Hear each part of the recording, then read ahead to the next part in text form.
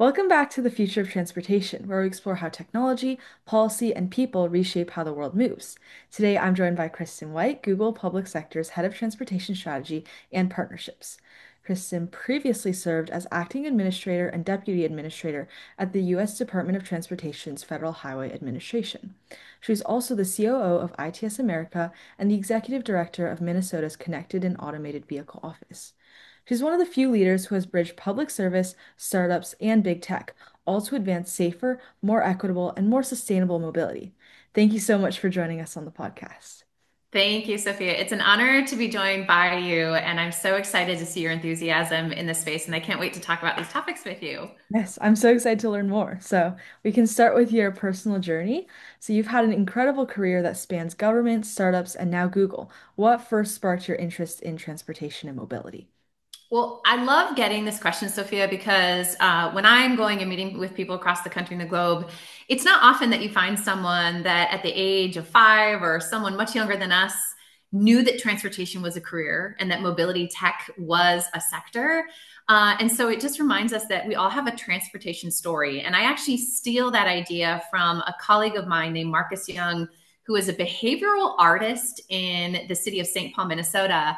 And what he does is he goes across the country and asks people to make space to gather with folks in transportation and to just take a few centering breaths and think about the first time you actually thought about transportation.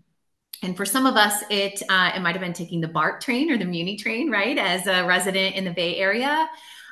For those of us that grew up in different parts of the world, I grew up in a really rural part of the country in Western South Dakota. We did not have public transportation. And so, in reflecting on what my transportation story is and how I got involved in this sector, it's really two different issues. One is my paternal grandfather, Whizzer White was his name, was actually killed in a car crash when my dad was 20 years old. And that really impacted our family. It really impacted my dad. It was a theme all throughout childhood, understanding I never got to meet my grandfather and just wondering why. And I didn't put the pieces together until about 20 years later when I was in my 20s and moved to Japan for the first time. And Japan is one of the world's foremost transportation systems, right? I mean, it's so easy to get around, even when you're not speaking native Japanese. And thanks to when I was moving to Japan, my first flight over, there was a couple next to me on the plane. They were so kind. They, in broken English, were able to teach me about the Chikatetsu, the subway system. They showed me the maps. They took me to learn how to buy a ticket and get onto the train car for the first time. And Akiko-san and her husband actually went with me an hour out of their way to my destination. And I think that story, Sophia, is just a reminder about how powerful it is, the work that we all do, whether it's mobility tech, or even on the non-technical side, like our work in transportation and mobility is just to help people safely get where they want to go. And I hope we all continue to achieve that vision. I love that answer. It's incredibly unique, and I've never heard that's such an incredible story about people going out of their way to help you. And I feel like you said, everyone has a transportation story, so Yeah, it's everyone is connected to it, and so you're able to help so many people through working on transportation. absolutely. Absolutely.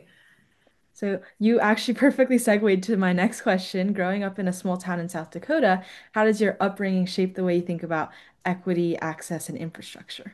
Yeah. Oh, I love this. And especially because we're recording this the day after Indigenous Peoples Day. And South Dakota, my home state, was actually the first state to honor that day because the Lakota people are a very rich cultural tradition in South Dakota.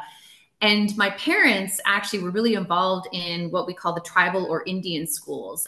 They would go teach either on reservation or to schools that were predominantly Lakota or Dakota students. And so even as a young child, I saw a really stark difference, but I couldn't explain why some parts of my community were well funded and had good buses and good housing and were able to connect to services. And other parts of the community, the Lakota community, the Pine Ridge Indian Reservation, they were not connected. And that was a lack of mobility. It was a lack of transportation. It was a lack of infrastructure.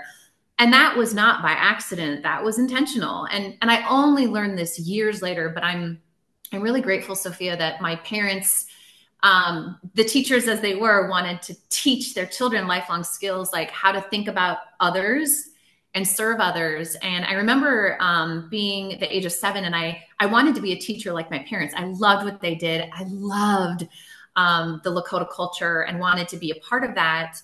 And they told me, well, Kristin, our job as parents is to also teach you that you need to make an income. You need to be able to pay the bills. And it's really hard for your parents to do that. And so they encouraged me to go into a different sector, which is law, which is how I started my career.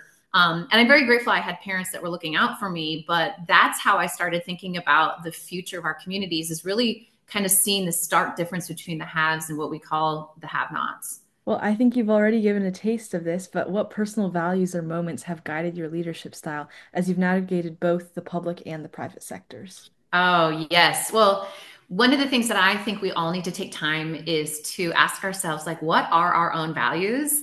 And I was actually just listening to a wonderful podcast with Brene Brown and Adam Grant, two of the people I love to read about. Brene Brown, as many of us know, is a social psychologist out of Texas who really talks about these ideas of vulnerability and understanding human emotion. And she brings that into leadership. And in her new book, Strong Ground, she and Adam Grant talk about we really need to sit down and identify our values. And in her Dare to Leadership training years ago, when I took it, they give you a list of values and you quickly just go through and pick a bunch that identify with you. And I remember when I first did it, Sophia, I probably had 20 different values that I thought were important.